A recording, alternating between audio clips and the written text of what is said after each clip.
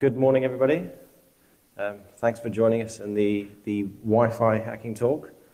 My name is Daniel Cuthbert. I am the COO of a company called SensePost. And for the best part, we perform offensive security assessments. And we look at tearing and breaking things apart on the internet. And we've been doing it for 15 years now. Prior to that, I helped start a little organization called OWASP. So I've been involved in the security assessment scene for a while. And for the last 3 years, my area of research has been looking at tracking and profiling people on the internet. And that's anything from extremists using social media to generally messing around with Wi-Fi. And the basis of this talk is a piece of research that my two colleagues, Dominic and Ian, have put together and I've helped with. And it's about helping us own the airwaves a lot easier. So the slides have to start with the obligatory legal note. There is a legal disclaimer. I am going to be doing some Wi-Fi tests in this room, so if you really don't want to be involved, please turn your Wi-Fi off. There is a very fine line that's to be crossed. Unfortunately, when it comes to interception and modification of anything, it's kind of illegal. I will not be doing that in this talk, but I am going to be proving to you how and what we've done works. So it's currently running in the background. All it's doing is going through some very basic stuff. So if you're not interested in being involved, please turn your Wi-Fi off now. Thank you. So a lot of people today ask me, why Wi-Fi? Like, Wi-Fi is such an old subject to talk about, right? It's easy to hack. Everybody knows how to own Wi-Fi. Why the big interest? And for us, it might have been easy to attack a long time ago. But if you look at how many devices today have Wi-Fi, right? There's 800 million new devices every year deployed with some form of Wi-Fi capability. You have smart cities, such as the one in Singapore and London, etc.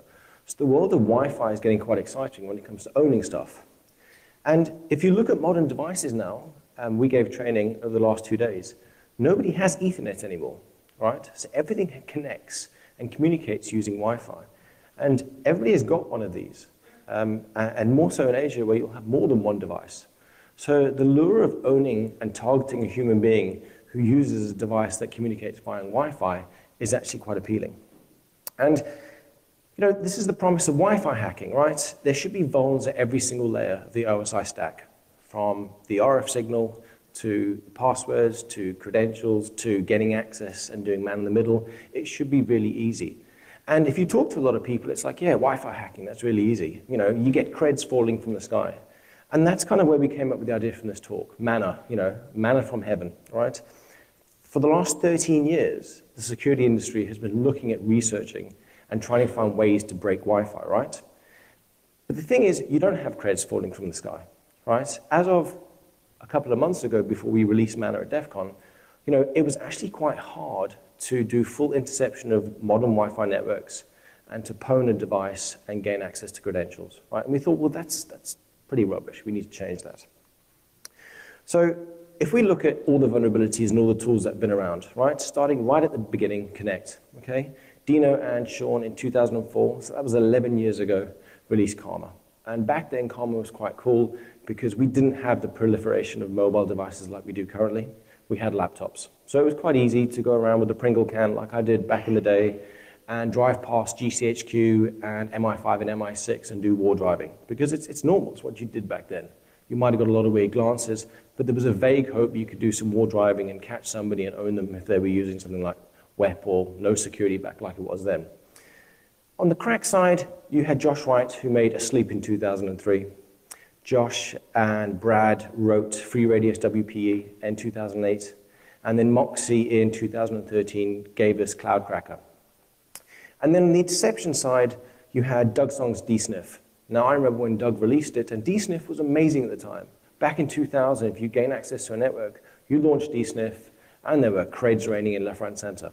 Okay, and it was a great tool, but that was in 2000, that was 15 years ago. And then fast forward to 2007, Rob Graham released Hamster and Ferret, which worked really well. And then Moxie came back with a smacker and gave us SSL Strip and SSL Sniff. So we finally started to see all these creds falling from heaven. But if you notice, they were all in the early 2000s, right? Since then, nothing's really worked, except in 2010, Eric Butler gave us Firesheep. And there was a brief moment in time when you were bored at the airport like myself, you'd launch up Firesheep and you'd start collecting Facebook profile cookies and indeed everything else. And it was cute for a couple of months, but then the application security world got wind of it and shut that down, rightly so. So if nearly every single layer of the stack is vulnerable, right, why are we not getting credentials falling at our feet left, right, and center? All of you use Wi-Fi here. I've been doing my testing over the last 4 hours, and there are a lot of access points being called out for, right? So why have I not collected a massive database of credentials? Simply put, because the industry got better at protecting your details. So the expectations versus reality are pretty, different. So if we look at why it failed, right? If we look at Karma, okay, it's old code and devices probe less. I'm going to go into detail of why devices do this and how we've come about fixing that. If we look at free radius WPA, it's very old code, and anybody who's ever deployed it knows how hard it is to set it up, right? It's not a quick and easy thing to get up and running. DSNF, well, DSNF says it all. If you want to go and sniff MSN Messenger creds, that's really cool, but I doubt you'll find anybody using MSN Messenger anymore. Same goes for Hamster and Ferret, and same goes for Firesheep, right? They barely work, and they're not updated. And then finally, if we look at SSL Strip and SSL Sniff, two very, very cool tools. But the problem is the industry got better. They were defeated by HSTS and certificate pinning. And it becomes very hard now when you're on a network, or you're on a mobile network or an access point, to successfully intercept SSL communications. So at SenseBoast, Ian and Dominic and myself, we decided, right, we need to put some effort into this. And we're going to fix Karma. We're going to fix the interception part. And we created this toolkit called Manna. And basically, Manna is based off a lot of code modifications we did to Host APD, which is version 2.3. Host APD is the software access point. And the toolkit's been released for a couple of months. And last night, we pushed a whole lot of updates into our GitHub page. So you can pull it down now and start playing with it. There's Dominic and there's Ian. So I'm going to teach a lot of people here, I'm sure, to suck eggs. How many Wi-Fi hackers in the room? There's one Wi-Fi hacker. All right, cool. So we're going to be talking about Wi-Fi, yeah? I'm not talking about 3G, I'm not talking about RFC, I'm not talking about Bluetooth or anything else. I'm literally talking about 802.11, ABGN, AC, etc. in the 2.4 gigahertz range, right? Or 5 gigahertz. So as a primer, it's really important to understand there's 3 types of packets when it comes to Wi-Fi hacking, all right? Just 3.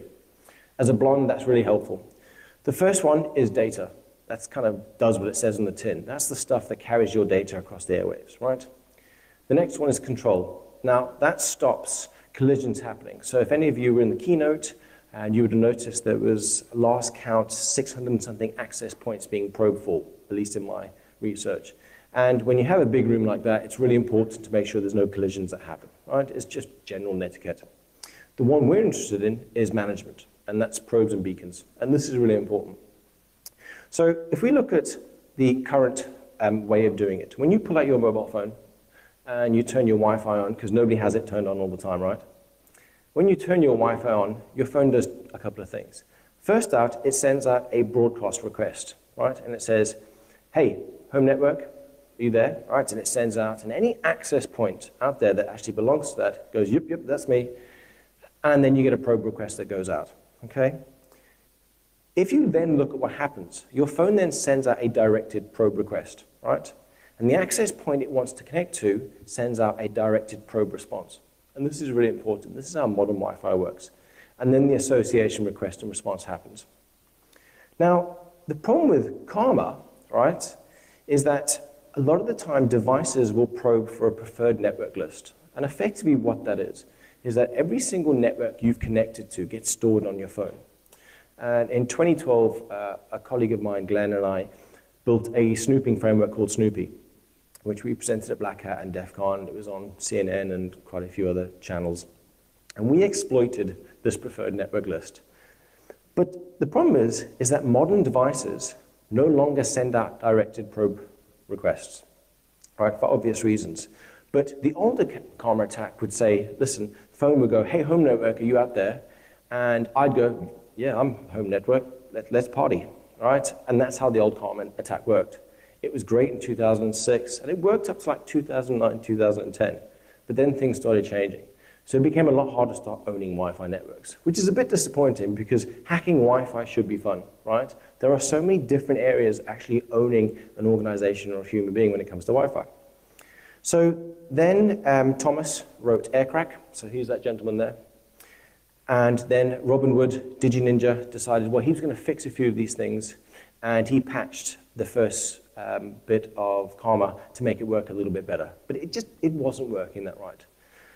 The problem with Karma is that it looks like a fake access point, right?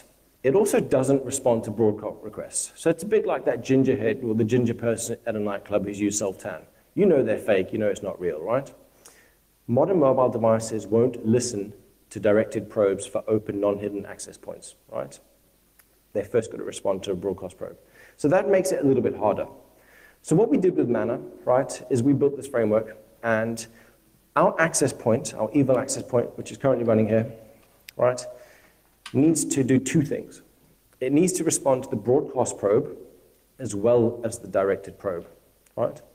And then when we were playing around with Manna and broadcast probes and everything else, we figured out, well, we could send out different probe responses for different networks, ESSIDs, right? Because that's how, let's say, the Black Hat network works.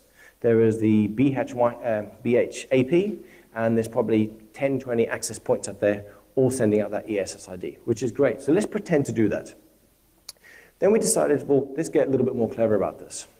So we patched host APD, and Ian went through a very horrible period, because for anybody who's ever looked at the host APD code, the developers obviously went through the same process where if it's really hard to write the code, I'm going to make damn well sure that it's impossible to read the code. There's no comments or anything else. So Ian went through a very horrible period of lots of swearing and alcohol and cigarettes. But he found out a way and he patched it. And we do two things. Our evil access point watches out for directed probes. But it doesn't just stop there. We then decided, let's collect all those directed probes and store them in a hash, right? A per MAC hash, because we want to use that later, right? Then we build up our own version of your preferred network list in our access point. So right now, whoever's left their mobile phones turned on, you are currently having all your preferred network lists that you've ever connected to stored in our little database, and we're using that against you. So right now, your phone is probably going, hey, listen, home network, you there, right? Directed, and our Karma access point's going, yep, that's me. And we then use that against you. So that's pretty cool, and I've got a video to show how this works. So this is a modern Android device, right, in an emulator, because there's one thing I've learned in presenting over the last nearly 20 years, you never do live demos, ever. So on the left, on the right, you can see a device, and you can see a network that we've connected to before called SensePost Manna. So we're going to start at Manna, and SensePost Manna is not in range, okay? And we search for Wi-Fi networks. On the left-hand side, you can see the PNL that we're now storing in the network database, and you can see SensePost Manna has connected. Okay, so that's the first important. Oh, that's the first important thing. Okay. Sorry, it's going to start again. So we fixed Karma, right? So Karma now works with modern devices, and just to prove that the old-style Karma works, so it's going to associate. You'll see it in the left-hand side. Associates, Karma successful, thank you very much. We're going to create a network that we've never ever connected to before, okay? We're going to call this Manna SensePost. Again, it's not in my preferred network list, so I know that effectively there should never be an access point out there. And you'll see in a second, pretty much instantly, I get associated, I'm connected, I get given an IP address. So we worked, we fixed Karma, it's really good. You can go forth and do that, get the patches, and start doing basic Wi-Fi pwnage. So in 2012, Glenn and I gave a talk called Terrorism, Tracking and Privacy and Human Interactions at 44Con. And we became quite obsessed with how people were using mobile phones. This was 2011 when we started. In truth, we wanted to build a low-cost version of Palantir. Palantir's got billions of, venture capital funds. We had a couple of £1,000. So what we did was we built a series of drones. So we wanted to take Wi-Fi hacking from a singular laptop and make use of drones and then send that to London. And we went out to London in rush hour between 8 a.m. and 9 a.m. at key stations. And Sarah was one of the people that sat there for an hour with a little drone, and we caught nearly 80,000 people in our net, right? And what we could do with Snoopy was we decided, well, let's start getting clever. How can we start spying on people? All right, this was pre-Snowden. And Glenn built a drone that had a Snoopy drone on underneath, and you could fly it over large groups of people like he did at concerts, and you could start mapping people out. And how it worked was, so this is the Multigo interface, is that we could write a single command and control center that allowed us to put drones anywhere. And the idea behind the drones was they were cheap, less than 100 pounds, they were throwaway. We made sure they were secure, they connected over VPN, and effectively they become a dumb client. So what we did was we put them everywhere, right? And then I go into my Multigo interface and I say, right, show me all the drones you've got in a certain location. And it goes out and pulls them off. And then I start doing my mining. I'm saying, right, show me which clients have associated. Show me which clients I'm giving internet access. And there were two parts to Snoopy, which was quite interesting. The first was the passive side. Bear in mind, we did this in London, and I don't really like getting arrested. It's quite annoying. So we made sure that was legal. But then the evil part of us thought, well, what's the worst we could do?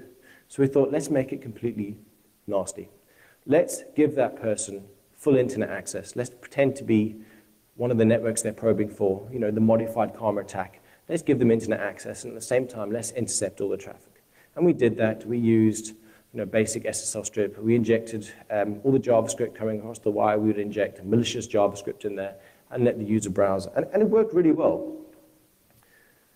And the nice thing about that is that we could start to map out people, like where they were. We could figure out in large groups of people who of those thousands of people had connected to a single access point. So we decided to target the organizers of the 44 conference without them knowing. And we decided, you know what, we're going to see where you guys are doing. So I think it's fair. If you run a security conference and you use Wi-Fi on, it's fair that you're going to get owned. So we did. We owned a lot of them, and we looked at their Facebook profiles and went through there.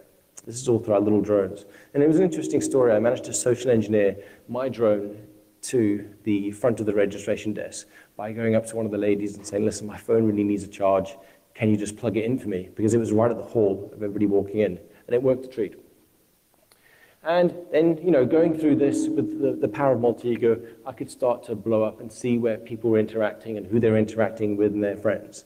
Now, if you take this to the next level, if I start targeting you as an organization, I can see who the weak spots are.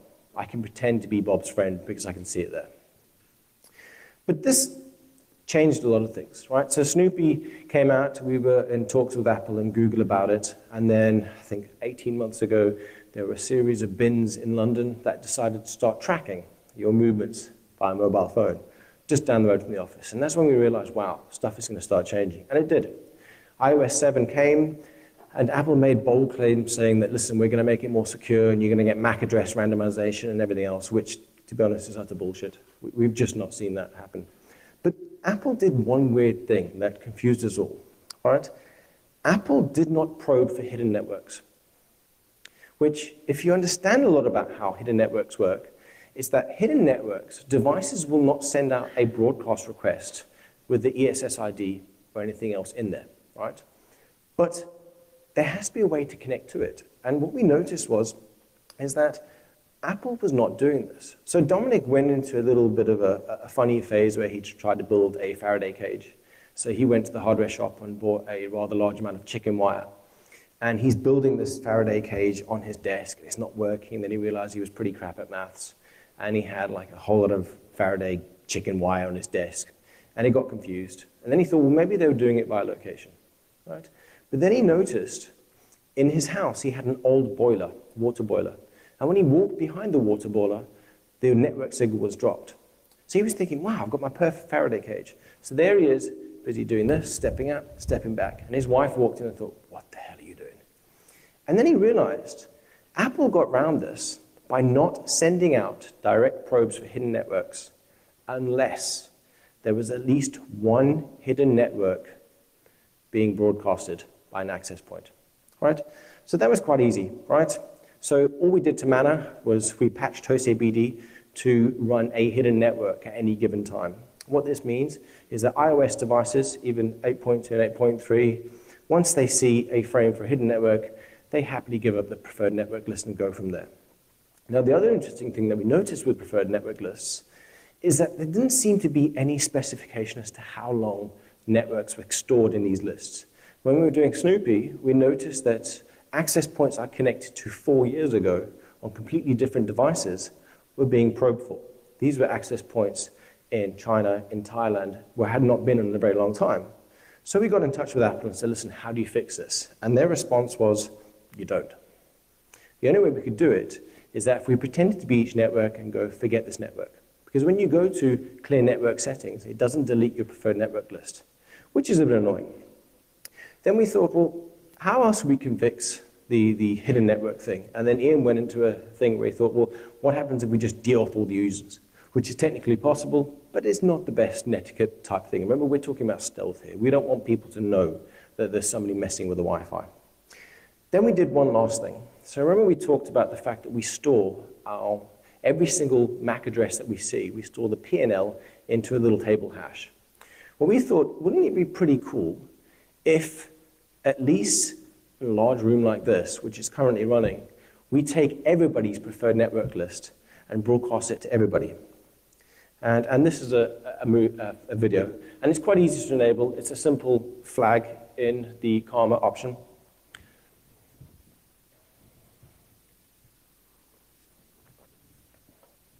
So I enable it there, and I start it up again. And you'll see on the right-hand side the Android device. So there's a whole lot of devices stored in its P&L. And the problem with loud mode is that when you're in a large room, I was doing it during the keynote, and I was sending out nearly 1,000 access points every minute.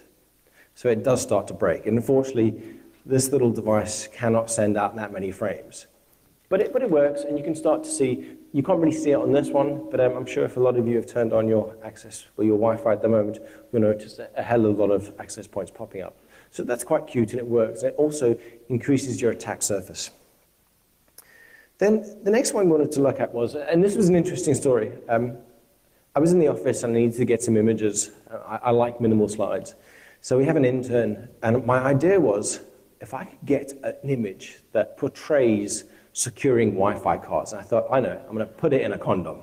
All right? I didn't have any condoms in the office. I'm married. I don't need condoms. So I said to the young intern, who's only 20, 21, I was like, Jonathan, go to the shop and get me some condoms. So he's like, all right, Dan, you're the boss. Off you go. Then, there's my idea. Like, put it in a condom because that's really cool. It works really well. Clip arts, It's like hackers and hoodies. Then I get a text message from Jonathan saying, Tesco only have Durex at £5.25. I gave him £4. I don't really buy condoms. I don't know how much they cost. I didn't bring in any more money. Know anybody else that should do them, or should I come back for more money? This is a weird text to send to my boss. So it just shows that interns can do stuff when you really make them do. So with loud mode and the P&L, we fixed Karma, right? Last year was its 10-year anniversary, and we said to Dino, listen, great tool, it's really cool, but we fixed it. So now Karma works for all modern devices. I've not talked a lot about laptops because laptops and other devices really don't do any of the cool stuff that mobiles do. Attacking laptops has never been easier. All right, so Karma works. You can go ahead and enjoy that, pull that down now. But we don't want to stop there. So we thought, okay, we're doing the Connect part. That's easy. We've owned that. We've intercepted that. But modern devices don't use open networks anymore, right? Unless they're cons like this. And they don't use web, because let's be honest, who uses web? They make use of secure networks. So I'm talking PSK, EAP networks, etc., right? And the problem with Karma is that Karma doesn't work with modern secure networks, right? Because what mobiles do is they know that I connected to SensePost in London, and we use WPA PSK, and then it does a compare against the name, saying the certificate saying, is this all cool? And it gets something back from Karma and says, I'm not going to connect to you, sorry. So there's no auto join. And we thought, well, that's pretty sad, because that's the modern Wi-Fi world. So how do we fix this? So we decided in Manna, let's build a bit of a more auto-ponent-own option. So we decided, let's use some of the cracking tools out there. We talked about Asleep and everything else. The problem with those tools is that they didn't move forward in our ability now to crack stuff. You know, if you look at using Amazon DC2 to crack stuff, Moxie's Cloud Crack, which is an amazing resource for smashing PEEP and MS-CHAMP, right? $17, you'll pretty much get it back. Let's use these, right?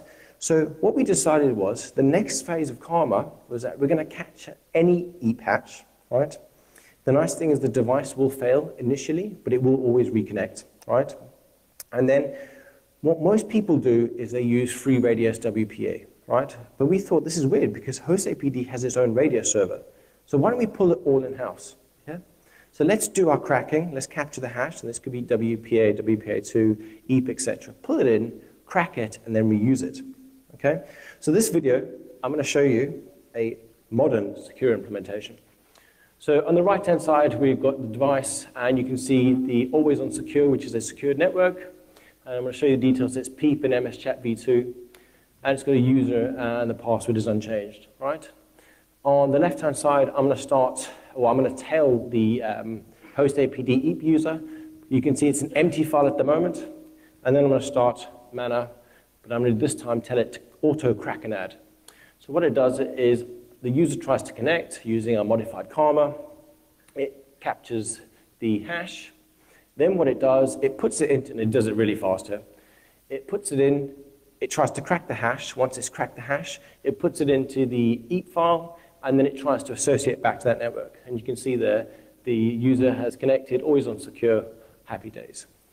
Now we've decided to modify this so that we can push it out to Cloud Cracker or any one of your password, hacking, crashing rigs, right? And it does it automatically. And obviously it requires a relatively good, password file to use, but what we found in testing is that most people, when it comes to mobile phones, and I'm sure a lot of you here will slightly agree in your head, you don't ever choose a really, really long, strong password when it comes to a mobile phone. We all did probably right at the start because it was quite cool, but it gets really boring after a while when you're having to type a 27-character password in with different characters. It doesn't happen. So generally, people will choose a less secure password. So then the next problem is, right, so we've got the Connect thing, okay, we've smashed that. We can do quite well with secure networks, but let's be honest now. How many of you here have got work-based mobile phones? Put your hands up. How many of you take your personal mobile phone into the office and plug it into a laptop or something to charge up? Sweet. I want to own all of you, right? Because that's what I want to do when it comes to hacking Wi-Fi, right? So I want to man in the middle, right? So I've already connected your phone. I've got it to connect to me. I've already got your pre-shared key. But the man in the middle part has become really, really hard, right? Because modern devices now check to see if a connection is legit, right? So the tools like dsniff, fireship, etc. don't work, right? Car Metasploit only gives us a handful of creds, right? And you're probably only going to do it if some idiot's connecting to their POP3 or something else. Incidentally, when we did Snoopy testing 3 years ago at Black Hat, we asked Black Hat guys, kindly listen, can we run it on the network? We thought, if you're coming to a conference called Black Hat and you want to do something normal, you're a bit special in the head. So we ran it, and in true fashion, you had people buying stuff on Amazon, and there was POP3 credentials for an insurance company. It was like, wow, people still do this. So that's great. Old school attacks might still do this. But we're after modern implementations, right? And HSTS defeats SSL strip. And I thought, well, this is really annoying because we want to start doing this. So how do we fix this? So a guy called Thomas Roethlisberger developed a tool called SSL Split. And that's why there's a hamburger there, so just I can remember his name. And SSL Split is an amazing, amazing tool. And we thought, we need this inside Manna, right? Because we want to start doing interception. And the nice thing about SSL Split is it does it for non-HTTP ports too. So for most modern devices that use SSL for all the connections, SSL Split works with that. So what we decided was we need to somehow get it so that the user is actually connecting to us, right? So we need to create a man-in-the-middle proxy with no upstream, right? So a known fact, when you connect to a Wi-Fi network, what's the first thing your device will do?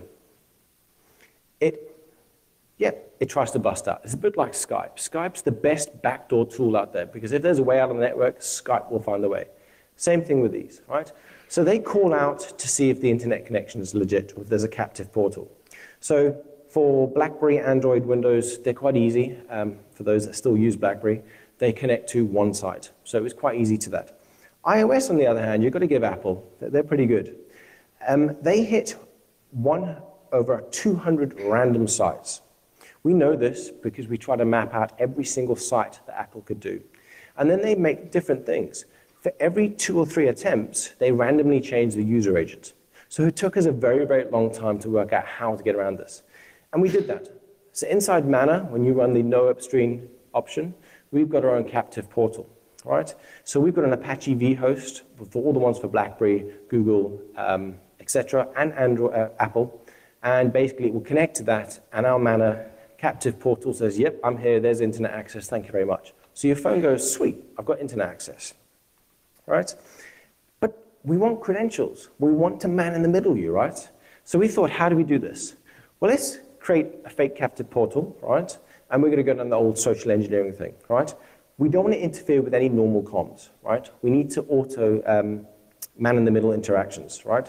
So we use Whisper to open the browser early, and we present them with our own captive portal, which is not that, because that looks like a really well-designed one, and we definitely didn't do that. And then we thought, well, okay, so if we've got credentials, what's the next thing we want to do, right? And we noticed some weird interactions, the way that mobile devices handle root CAs. So we thought the best way of doing full interception is that we can push in a rogue CA into a device. Well, then we're winning, and it's game over. You know, we're happy days. And we thought, well, this should be quite hard to do, right? You know, everybody wants to be the NSA and do that, but to be honest, that's actually quite hard. Well, what we found was something completely different. And look, everybody knows Android is not a secure mobile operating system. That's a given. When Google engineers are admitting they haven't built it for security, we kind of expected installing a root CA should be a little bit harder, but alas, it's not. So we have a captive portal that's got a malicious root CA, and we can push that in. So here's where it starts to get cool. All right, on a mobile device, SSL strip works because it's got, well, SSL strip doesn't work because of HTTP strict transport policy. All right, so what HSTS does, and I'm sure a lot of you have seen this, is that it tells the browser connecting to it that this site should only ever be connected to on port 443, right? And so the old Moxie tool worked by, let's say, me going to accounts.google.com, right? I type in https.google.com, SSL strip would take it back down to HTTP, and then I could do interception that way, right? That was cool, but the browser manufacturers got better and stopped that. Well, HSTS tells the browser to always access this via SSL. So at Black Hat Asia last year, a gentleman came up with a really cool way of doing this, right? And we thought, well, we need to put this into Manna. And generally, this is what would happen if you use old SSL man-in-the-middle tools against a modern device, right? And we thought, well, that's pointless. Because if we want to intercept credentials, we need to not have this happen. So Leonardo MBA, last year at Black Hat Asia, wrote a very cool tool called sorry, I forgot the name of the tool, actually. But one of the things is DNS proxy. And how it works is this. So you have a browser on your device or on your laptop, and it wants to connect to google.com, right? Notice the HTTPS. How DNS proxy and SSL strip works is that SSL strip gets in, and it redirects it back to HTTP www.google.com.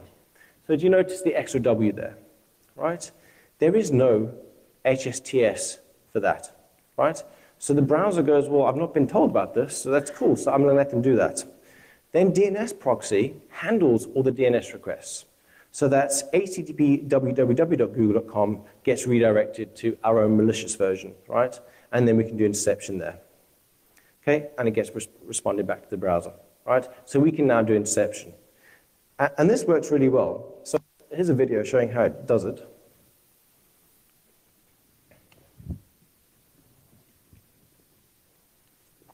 So here in this one, I'm going to a site I've never been to before, and here's our captive portal. And basically the premise is here, we need to get credentials, right? So you can log in with OAuth options, or you can just add your username and password. And so we do that. And we add in ahacker@gmail.com, we put the password in. I mean, it looks legit. It's got a nice logo, and as everything in security today, if you don't have a logo, it's not proper research. And we go through our access log, and there's the username and password, right? So that's pretty cool. That should catch a few people, right? But we want more, okay? So then what we do is we decide, all right, let's go to google.com. Let's bypass HSTS. So you already noticed that the proxy's changed it to www.google.com. And I'm going to try and sign in. Again, www.google.com, right? This is actually the Google page. It's just on HTTP. So I enter my details, a hacker, and a really cool secure password. Click sign in. Go through my logs. And there's my username and password. Cool, so we've got past HSTS, which works really well. But like I said, we want to go one step further. So let's go back to foo.com. And we like being helpful at SensePost. We thought, well, let's auto-configure the thing for the user, because we think that's a nice thing to do. So now here's the question. Android does one weird thing. All Android wants from you for installing a malicious rogue CA is for you to give it a name. And it gets installed. It does tell you that this network may be monitored, but my rogue CA has just been put in your certificate store, okay?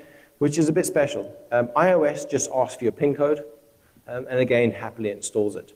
So we think this is a bit backward way of doing things, right? Devices should not just willingly accept any CER that's pushed over the wire to them and saying, well, it looks legit, I'll put that in. What's your PIN number, by the way? So we found it was really easy. And obviously, once you've got a rogue CA in there, well, then, you know, everything's happy.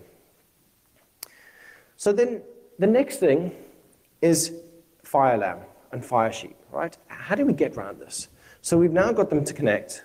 We've broken the, you know, pre-shared key. We're going through the wire and getting all their passwords. We've gained access to, say, the corporate LAN. We're now doing man in the middle. Problem is, we now want to look at everything going across the wire. Now, Firesheep doesn't work anymore, which is a bit annoying. So we thought, well, we need to rewrite this, and we called it FireLam, right? Now, the cool thing about FireLam is that it does what Firesheep used to do, right? But we decided to change it a little bit. So we wrote FireLam to go through and use netcreds and all the other password scraping tools you can on the wire. And we will build it into a per-user Firefox profile for you, right?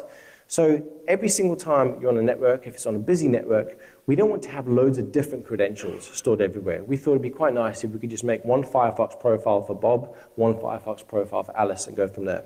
And that worked out really well. So I've got a video of FireLam working.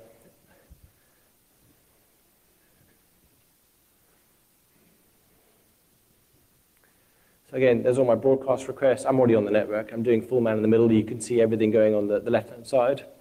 So my rogue CA is also installed. So I'm going to go to accounts.google.com. It's funny, even when you're doing videos, people type slowly.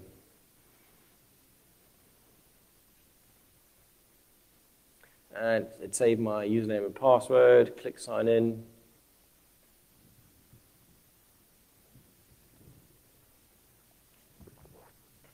Notice it's HTTPS, so I'm still doing man in the middle. I now go to facebook.com. Notice HSTS bypass.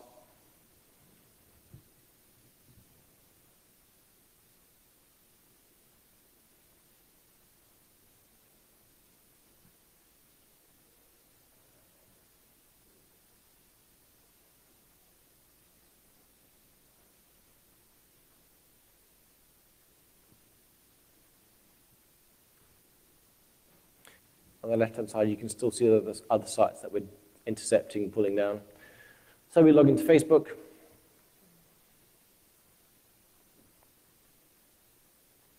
And one of the biggest problems we noticed is that when we had Manna running in our test cases, and we had lots of people being intercepted, storing this data was really hard. Because if you look at the left-hand side, there's so much information going on in the past. We're like, well, how do we deal with this? We're now getting credentials raining down, but we don't have an umbrella. We don't know what to do with it. And this was one of the premises for FireLam. We wanted to make it a lot better.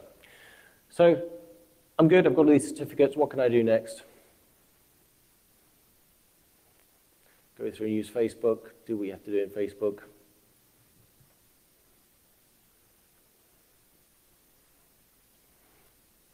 Write a post. This is just to show that this is a legitimate Facebook connection going over HTTPS.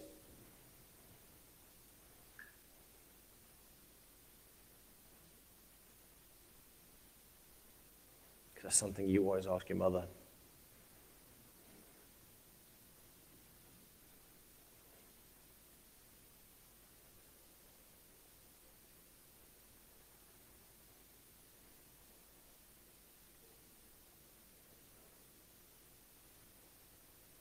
I've now gone into Google Mail.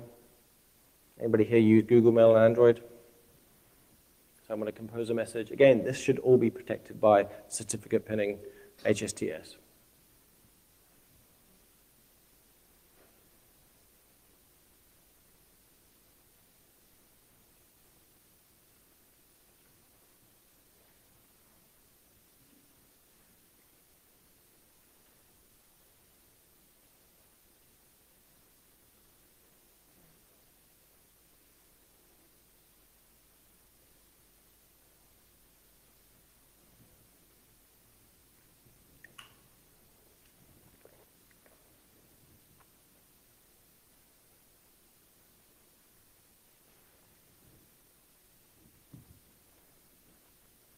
Right, so I'm going to go back to the machine that's running Manna, and I'm going to go into the fire alarm option.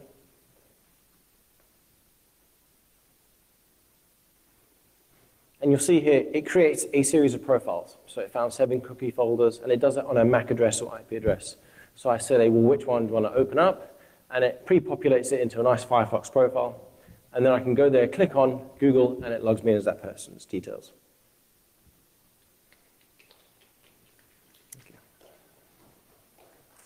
And it does this on a per user basis. We do need to clean up that page a little bit. There's no CSS, so it doesn't look sexy, but it's one of the things that we need to do soon. So we finally have it. We now have credentials raining from the sky.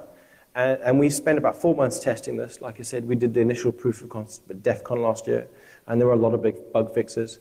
And we found if it worked at DEF CON, when it came to the volume of devices, it would work anywhere else in the world. And Dominic, Ian, and myself spent a large chunk of time fixing the stuff, and it kind of works now. So that's it. It's available from our GitHub SensePost account, and there's more details on our SensePost blog. And then the cool thing is that we had a really nice kudos from the Kali guys, in that they released a device called NetHunter. Anybody here got NetHunter? Cool. So the nice thing is that NetHunter comes with one-click Manna evil access point. So it was quite a cool kudos from the offensive security guys. Thank you.